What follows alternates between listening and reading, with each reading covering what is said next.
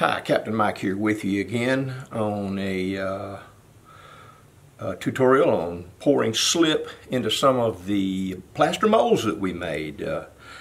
I received a request from someone who watched one of my videos, and she asked me to do this. Maria, this video is for you. She was particularly interested in the bowls, probably this one, which was the one of my I featured in the earlier video. There was also a larger bowl, but this is the mold, the big bowl we made with a stainless steel bowl. We're going to cast that today. We're going to cast the straight-sided votive. We're going to cast the dragonfly that we did, and the little sun, moon face, whatever. And I'll also cast one of these smaller bowls in case that's what she was interested in. They have a lot of applications. Now those are all just bowls that you pour stuff in, and it's all done the same way, but you're kind of looking at what you do. What we have here, and we're going to pour one of those, is what's called a clamshell mold, but it casts a 3D model all the way around. And this happens to be of a little fox.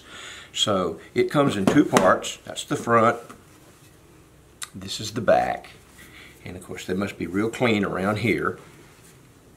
And you put it together. And this is also plaster. So it works the same way. And the way these plaster molds work is by absorbing the water out of the clay mix, or slip, if you will. So you have to put these together with rubber bands, big special made rubber bands for this, to keep the slip from coming out. Now, if you don't really know what slip is, I don't know what level we're working with here, so if you don't know what slip is, get online, look it up. It's a clay slurry, real thin, buttermilk consistency, I would imagine, and you pour it into the cavity that you want to cast, and it the plaster absorbs the water, and when you pour out the excess, it begins to dry and it forms a shell. I'm not going to give you a great big lesson on this stuff, on slip, but it comes in a box like this. You can see it. This is where I get mine, and it comes in a bag. This happens to be terracotta, but it's that consistency. Now, out of this box, you don't have to worry about it. You just put it in whatever you're going to transfer it from, and you're good to go. You don't have to add anything. As it sits in the box, it sometimes gets thick, and you can add water to a certain degree and a chemical called sodium silicate. Now, I'm not going to tell you anything more about that other than get online, check out thinning out slip, working with slip, and they'll tell you more about it. I may do a video later on it, but right now we're just going to assume that you have some slip and that you want to pour it in these molds that you just made.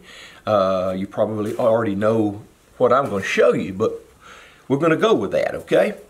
So I'll be right back with the slip, and we'll pour it in here. Okay, we've got the slip poured. Now, a couple of tips that we'll do is that little 5-gallon bucket right there is what I put my slip in. It has got what's a bee honey gate on it. I'm going to do a video later on how to make one of those, but right now I put all my slip in that so I can work with it, and then I use usually the silver container to pour smaller things out of. Today, since we've got a lot of molds, I've got that plastic tea thing. And right here is a lifesaver. When I pour the slip from the 5-gallon bucket into the containers that I'm going to pour from, I strain it. You see all them lumps? Now those will break down, but that's just lumps that didn't break down when I stirred it up. So we're going to get into the pouring of these molds now. So let me get back around here, get rid of some of this stuff.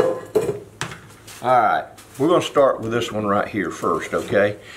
And what you do is you just pick up your, I'll probably make a mess, okay? So this, hopefully there's some comedy in this. Maybe not. Just kind of pour it in slow. Don't get in a real big hurry. Just let it dribble on in. Pour up to the very top. Now, you'll have to re-pour this again, just a little bit. This will shrink down, as is will all of these, but this will shrink down a little bit. We're going to pour this one, and just pour it on up to the top. Don't worry about if you run over, sometimes you do.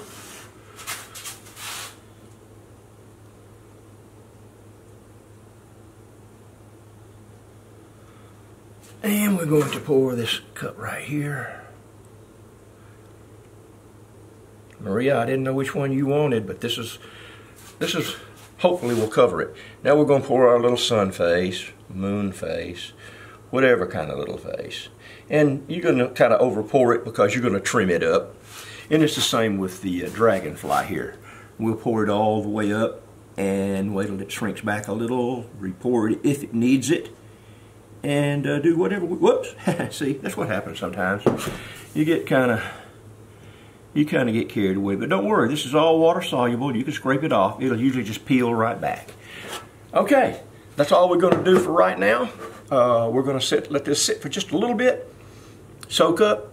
I'll refill, and I'll show you that, and then we'll have to set them aside and let them congeal around the edges, and I'll explain all that to you. And that'll be the last step before we pour it out and let it sit and dry. We're going to do this re-pour real quick. The rest of them have shrunk up a little bit, but not much. But this will just give you some idea, especially on these 3D type molds. You can see it's dropped down the pour hole about an inch. I mean, just soaked up that much water. Now, it'd probably be okay if you didn't do this, but everybody does. They just top it off. Probably once is all you really have to do it.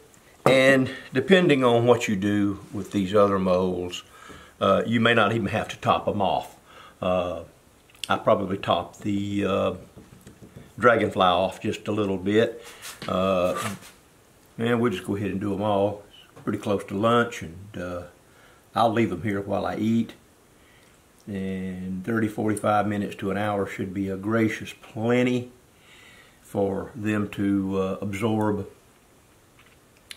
as much of the water as they're going to absorb.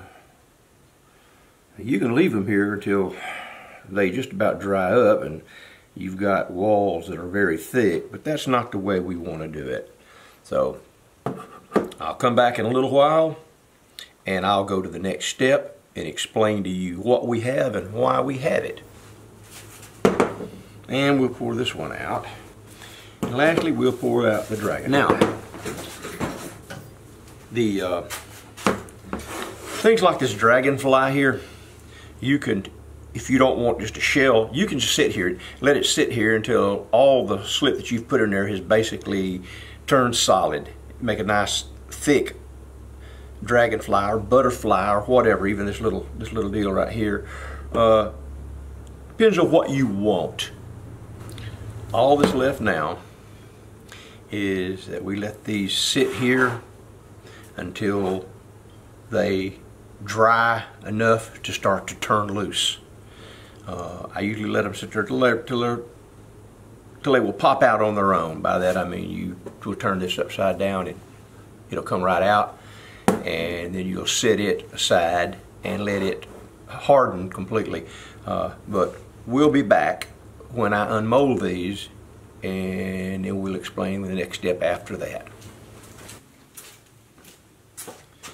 Okay, these things have dried enough, I think, so we can unmold them, and they should come out just fine. We will go ahead and start with this one right here, okay? That's the one that Maria wanted to see, I think. And boom, it comes right out just like that. Pop it. Okay.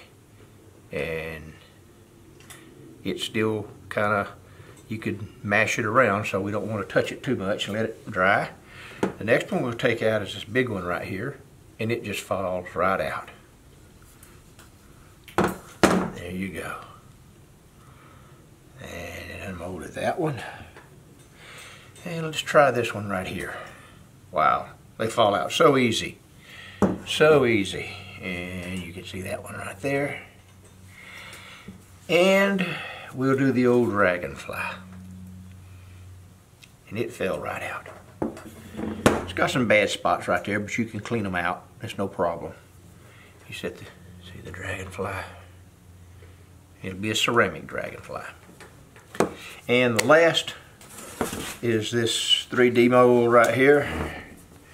Let's just see what we got. Alright, you take those off, and it just comes right apart like that.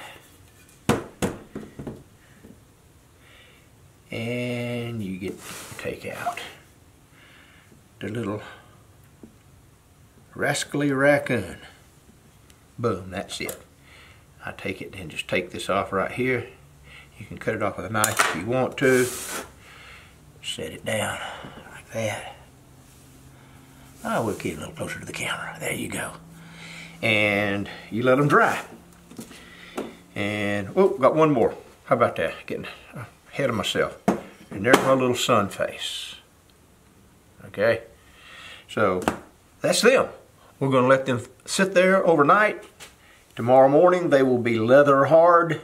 We can trim them up a little bit, get some of the rough edges off, and then again you let them sit until they completely dry out. Then you can finish the sanding on them or whatever blemishes you want to get rid of, and from there get them ready to put in the kiln. But that's the unmolding. Okay, we've let these things sit overnight. They have become leather hard. So I thought I'd just kind of show you what they look like and sort of what they can look like when they're fired. There's my little raccoon right there. And you can see to the left is the one that has been bisque. The one on the right has been fired. It's a raccoon.